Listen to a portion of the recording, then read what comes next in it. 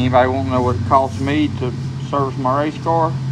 This is just transmission fluid and motor oil. You see right there, VR1 stuff.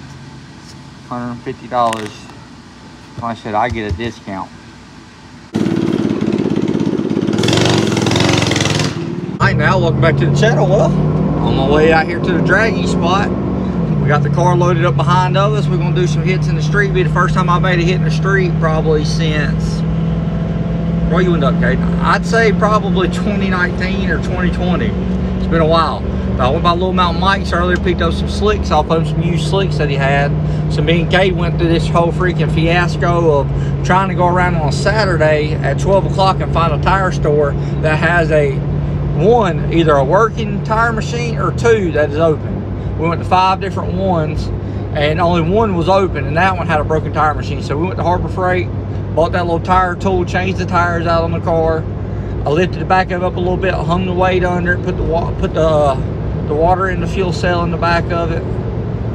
We done everything we needed, running the transmission cooler lines. So now we're on this little spot up the road from us up here. It's not far from my shop. We'll go out here and see if we can make some test hits if nobody's out there. Nigel's on his way to meet me over here, Nigel and John. We got Caden with us, so see how it does. I launched in the parking lot, it felt pretty good, so we'll see if that'll duplicate to the street and if we can make a complete pass out of it. So y'all ride with us. $1,000 set of rims, $1,000 set of tires, free Ranger. What you think, Caden? We was just out of gas. Luckily I was going 55 when it cut off on us. I dropped the clutch. I said, Kate, I think this thing just cut off on me. Turn around and it balled about 3 more times. I said, yeah, I think it's about time for us to hit the gas station, Kate, because we out. And we literally coasted into the parking lot. It cut off and wouldn't drain. So had to get some fuel. Now we good. Back on the road. Just jab it into it. Harbor Freight for the win. All right, pull down on it. Pull your handle out a little bit, son. Like that, right? That should give you some more leverage. All right, come on. Now rotate your wheel around a little bit. Oh, I got it. Spin it a little bit. There you go. Put some more butt into it. Push down hard. So this tool right here actually works pretty good for $50. I ain't gonna lie. Old Pittsburgh for the win.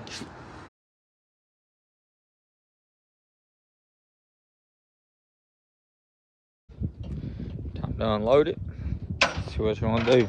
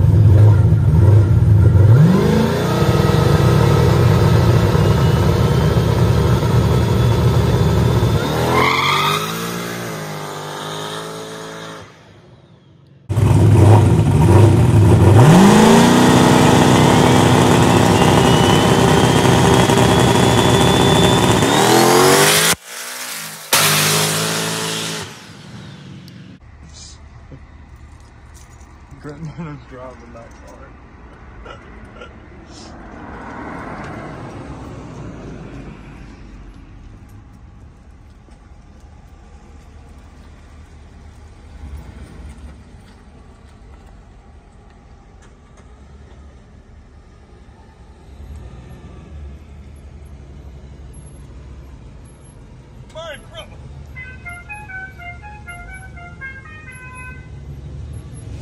Now, well, we got some work to do this week. Like you said, it ain't